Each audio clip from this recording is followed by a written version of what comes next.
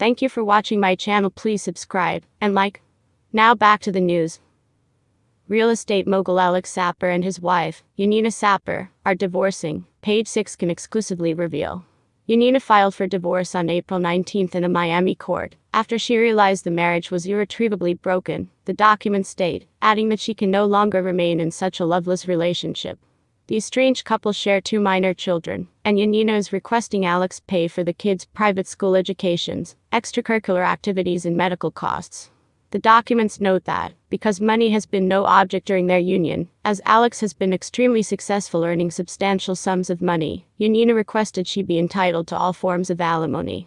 She adds that the pair reside in an estate valued at $30 million and both own boats, luxury vehicles and have traveled extensively. Lawyers for both parties declined to comment. The Sapirs married on September 7, 2010. The son of late Georgian billionaire Tamer Sapir, Alex is no stranger to legal battles over his family's fortune. Nearly 3 years ago, Alex's sister Yanina Sapir was divorcing her now ex-husband, Radom Rosen, who fought for $102 million of the Sapir estate.